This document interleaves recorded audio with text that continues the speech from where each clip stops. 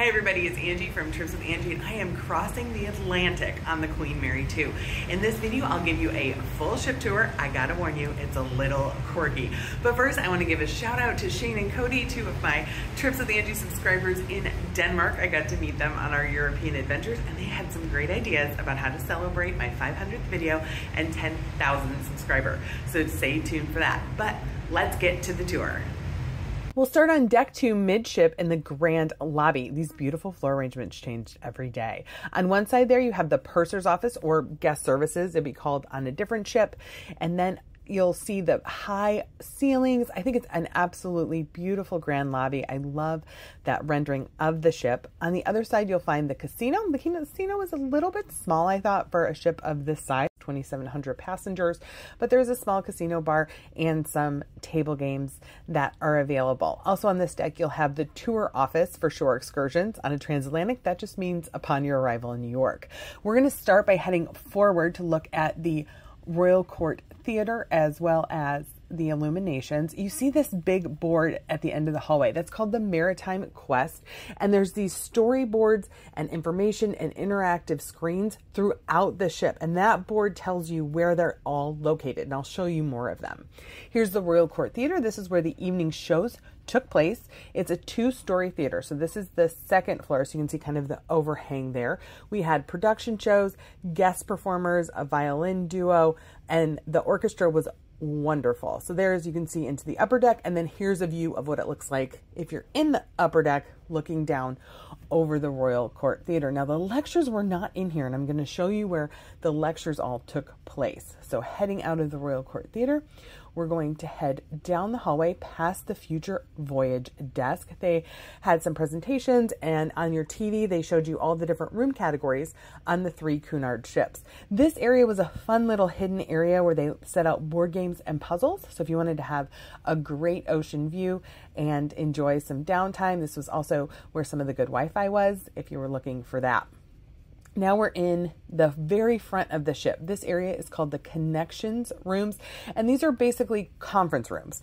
And some of the different activities would take place here. The computer lab is also located here, so if you didn't bring your own device and you wanted to get on Wi-Fi, you could do that here. And now here's some more of those boards I was telling you about. So this is one of the hallways that has the Maritime Quest as part of it, and it takes on a particular history of Cunard Line. It also has all the fun plaques of when the ship went to one of the first ports of call.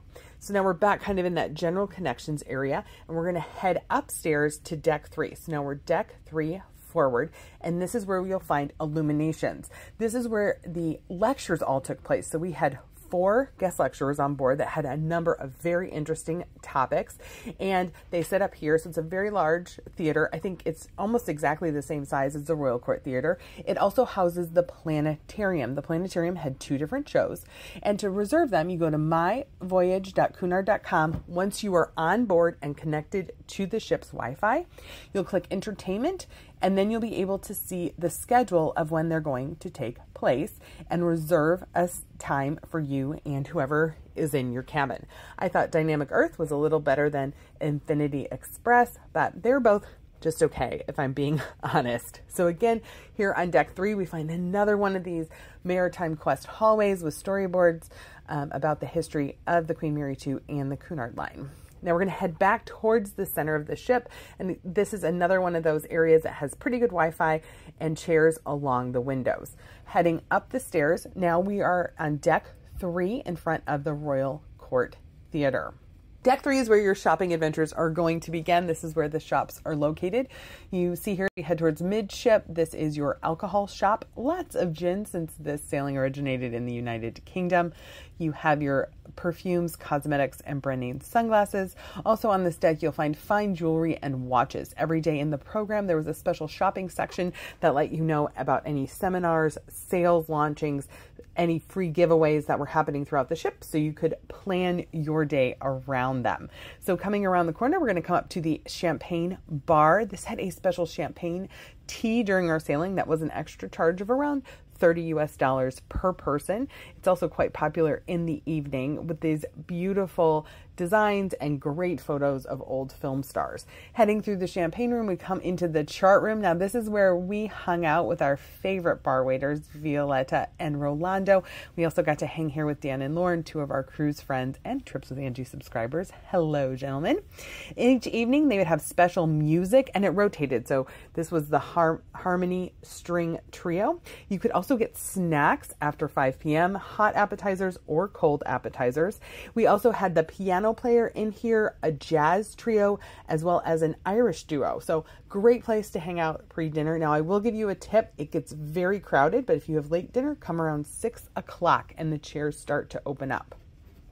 Across the way from the chart room, we're going to find Sir Samuel's. Now, this is the closest thing the Queen Mary 2 has to a coffee shop. They have these fun pastries on board. Then you can come up to the bar or just take a seat and a bar waiter will serve you. And this is where you can get your specialty coffees. You can also get specialty coffees at any of the bars. The hot chocolate was very popular if you're a hot chocolate lover. In the little hallway just off of the Sir Samuel's, you will find the tasting room. This had special wine tastings throughout the sailing. Passing by the tasting room and headed towards the back or the aft of the ship, we'll come across the Britannia Restaurant. This was the included restaurant for guests in interior ocean view and balcony cabins. On the third deck, where we are now, was the anytime dining. This was the flexible dining option. You come, check in, they show you a table as they are available. Down on deck 2 was where the set dining times were, 6 p.m. and 8:30 p.m. We found the chicken and turkey dishes to be the most successful. I found the fish dishes to be very salty. I did enjoy the beef fillet and shrimp as the surf and turf entree on the gala night, as well as the baked Alaska. This is one of my favorite cruise desserts, and the Queen Mary 2 did a lovely job. Now we're going to head down to deck 2 to see a couple of the lounges we missed when we crossed over on deck 3. So here's the second level of the Britannia Restaurant, turning around and going through the elevator bank there. We're heading back towards mid-ship now. I know this ship is a little quirky. Things are kind of all over the place. You'll find the mailbox as well as the Golden Lion pub. This lounge is the closest thing that the Queen Mary 2 has to a sports bar, as you can see from the TVs here on the wall. This lounge was very popular during our sailing, especially when they showed the Wimbledon finals. You have a huge bar. So normally there's bar stools that kind of go all the way around. Really the only time I could get in here to film was very early in the morning because people start to take their seats early. In fact, one day we got here at 9 a.m. just to make sure we had a seat when the Golden Lion pub opened at 10 a.m. Back here around and behind the bar is a set of darts, and they had organized dart tournaments during sailing. Obviously, you can also just come and play on your own. There is a pub lunch here during the day. Starts from noon till about 2:30. You have your fish and chips, your tikka masala, as well as a beef pot pie. The pot pie flavors change daily, and all these seats will be filled. You have the little stage, which is available for live music. The Irish duo ended up playing here a lot of the evenings. Across away from the Golden Lion pub, we'll find the photo gallery if you had any pictures taken. And now in this very special set of etchings here on deck 2, there is a Homer Simpson. I challenge you to find it. Let me know in the comments if you do. Otherwise, I can give you a clue. Now we're going to head back towards the Britannia Restaurant because I want to take you further back into the ship, into the Queen's room. So back up the stairs. We call this the secret staircase because it took us a while to find it. It will take you to the art gallery. There are no art auctions on board the Queen Mary 2. There are wonderful art lectures available. We went to a really good one about art heists. The gallery changes every couple days, so you can see a lot of different art, and the art curator is always happy to chat with you. He even challenged us to come up with a plan to how to steal some of the art from the Queen Mary 2. Heading towards the back of the ship here, we come across the Queen's room. This huge ballroom area is happening at night. They have a wonderful orchestra that plays dance music in the evenings, and people get out and dance. It definitely inspires you to want to take ballroom dancing lessons if you haven't already. The Queen's room is also the location for the 3:30 p.m. afternoon tea daily. Here are the waiters all coming out with the tea hot and ready to go. This was really a lovely event. I was really glad we went. You do need to get there early. We got there about 3:15 and were able to find a table. You have your tea sandwiches, your cucumber, as well as your scones with your cottage cream and a selection of desserts. Heading through the Queen's room, we're going to make our way to G32. G32. G32 is the name of the nightclub, which I thought was so cool. I was actually kind of surprised that Queen Mary 2 had a nightclub and that people actually went each evening, especially with so much going on in the Queen's room and the other lounges. In the evening, you'll have so many choices of live music and lounges to go to. So here is the G32 lounge. Some of the choir rehearsals took place here. There was a Queen Mary 2 choir that performed on the last day that rehearsed here daily. They also had some sign-ups and other craft activities in here. It is 2 stories. The upper deck is another area just to relax, and then you overlook the stage. Four Tunes was our party band on this sailing, and they would play here all your contemporary hits. So the Queen's Room musicians were kind of more ballroom dancing, cha-chas, Roombas, and the Four Tunes party band was more of your YMCA, you know, ABBA, fun dance music. Well, I guess if you like ballroom dancing, you would think the other music was fun too, but I'm more of a just stand there and wave my arms around type. What about you? Are you a ballroom dancer? Let me know in the comments. All right, so we've been to the back of G32. We're going to come back all the way through the Queen's room, all the way back towards the Britannia, and head up Stairway D to check out some additional places at the back of the ship. Welcome to Deck 7. This is the food deck. So we had Britannia on 2 and 3. Now coming up to Deck 7, we're going to find the grills special area. So the grills is basically the suite class. There's a Princess Grill and a Queen's Grill. This is the Queen's Lounge. I snuck in before it was open. Don't tell anyone. This is where you can come and have your pre-dinner cocktail. It is just for folks who have booked a grills suite. So that again, that's a Princess Grills or a Queen's Grills. There is also a Britannia club level, and that area is in the back of the Britannia Restaurant. It looks exactly the same, but it's just in the back of the Britannia Restaurant. Here's the Queen's Grill Restaurant. They definitely didn't let me in there. That's on one side, and then on the other side, we're going to find the Princess Grills Restaurant. So you have Princess Grills, Queen's Grills, and the Grills Lounge all here in the aft of the ship on Deck 7. The Grills restaurants are going to have your breakfast, lunch, and dinner just in the same way the Britannia Restaurant does. As you head towards the front of the ship, you'll be able to head outside. Deck 7 is a full promenade. It goes all the way around the ship. Around 3 laps is a mile. About 1 lap is about a kilometer, you know, give or take. The front portion of the ship is covered, but the back is open, and obviously it can be quite windy depending on the sailing. Now we're heading towards the front of the ship, and we've entered the King's Court Buffet. So this area is open for breakfast, lunch, and dinner, and tea. Your included beverages are hot tea, and they had a lot of tea choices, both caffeinated and decaf. You have your juices, apple, pineapple, orange, cranberry, your ice water. Then this is the breakfast spread. So this area is actually called the Chef's Galley, and during the day this would have pasta and pizza, and then in the evenings it turns into a special a la carte restaurant where you can pay an extra charge and have an Asian or Indian or Italian menu depending on the night. So again, the pizza and pasta side, limited breakfast buffet. As you head to the side that normally has hamburgers and hot dogs, you'll find your gluten-free items and your substitute milks. This area is called the Chef's Galley. Heading towards midship, we're going to find the King's Court Buffet proper.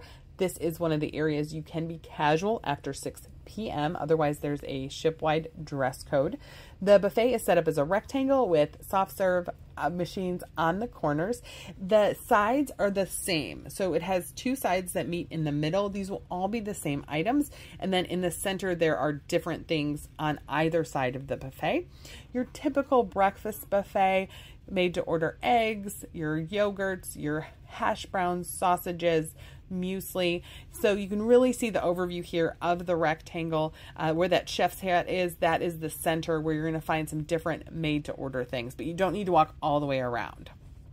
Carinthia Lounge is a great place to hang out throughout the day. It reminds me of the atrium on Princess ships with the International Cafe. You'll have live music. This is where the trivia took place. This here is set up for the 9:30 Solo Traveler meetup every day. And then in the back, they have a limited buffet that offers breakfast, lunch, and tea time. So you can just sit here all day, enjoy all the activities, have snacks. They have bar service, and there's live music throughout the day and into the evening.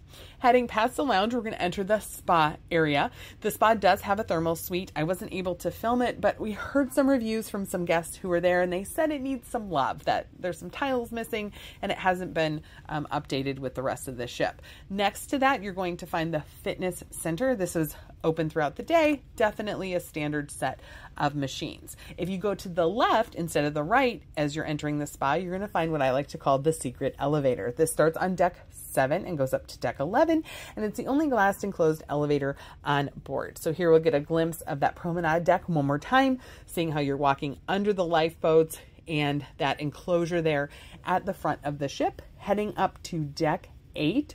Now this deck is only available for crew members. We are going to find the beauty shop, the library, the bookshop. So again, we're here at the front of the ship, stairway A.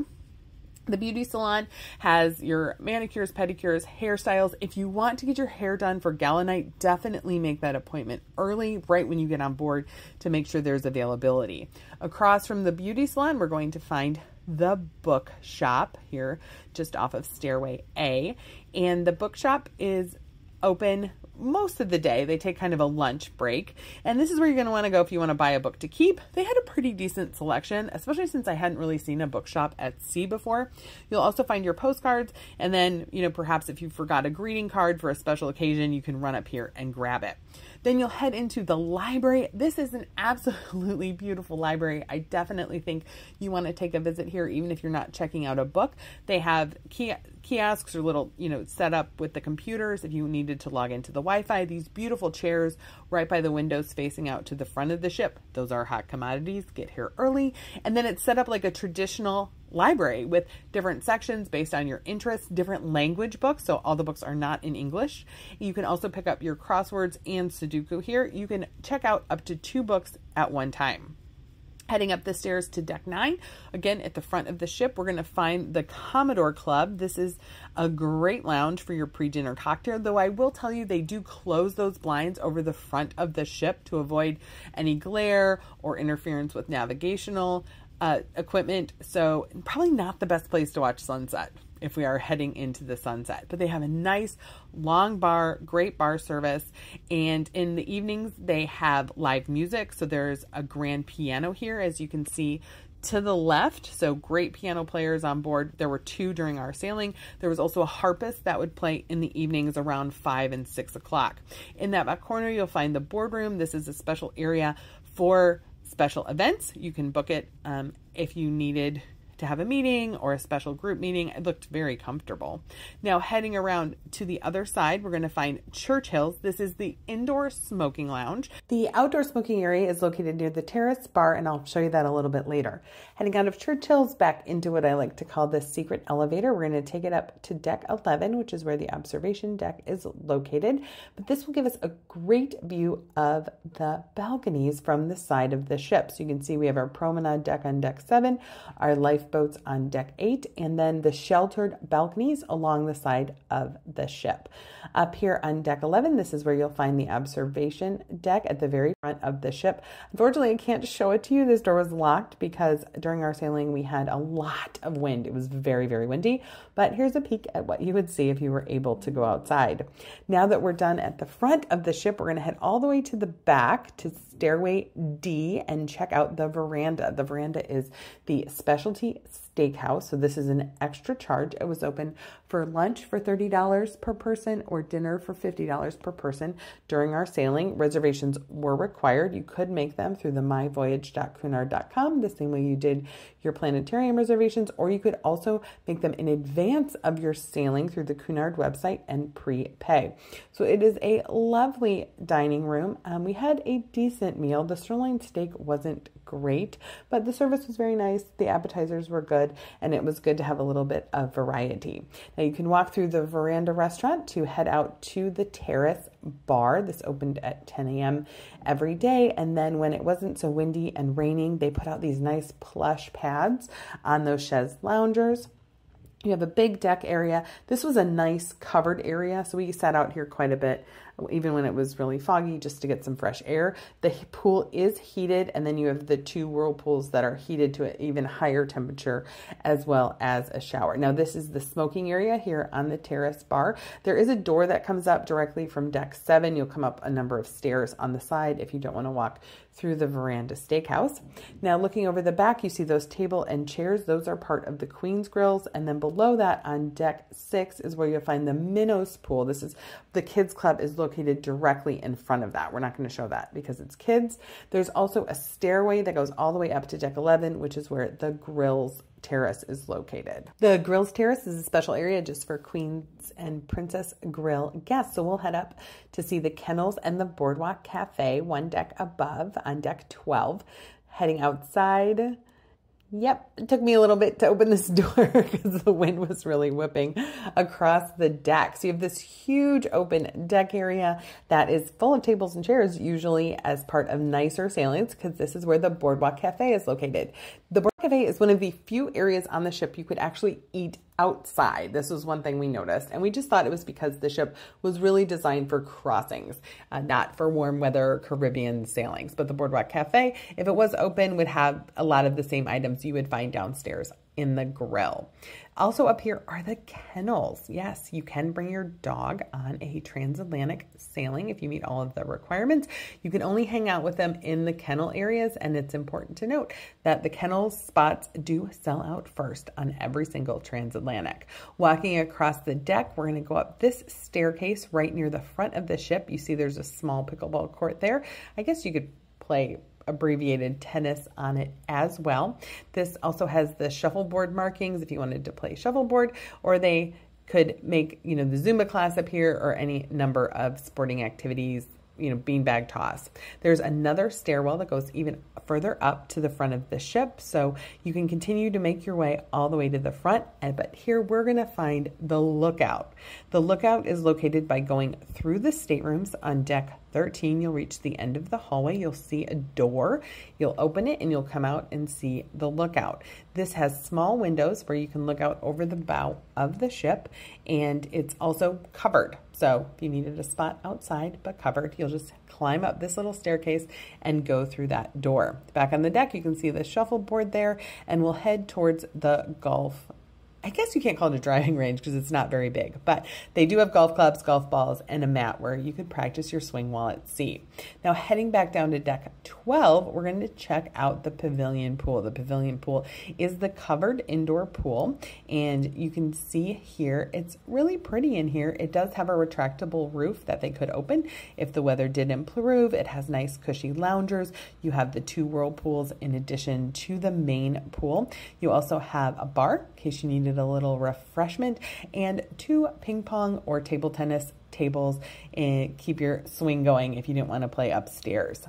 So that is the public areas of the Queen Mary 2. Let's head down to deck 11 to check out my cabin, 11105. This was a balcony cabin, and here's kind of an overview of the room, and let's take a closer look. Welcome to cabin 11105. So first off, you have this closet that works great if you brought your own hangers, not so great if you didn't, but you also have your life jackets. You have a set of shelves, a set of drawers, and then another hang-up closet that does have hangers, the ones that attach because they don't trust us not to steal their hangers. The temperature gauge is not temperature specific.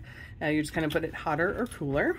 The bathroom is a bit snug. You have the 2 shelves, some under the sink storage, toilet, and then here is your shower with a handheld shower head and then a small shelf.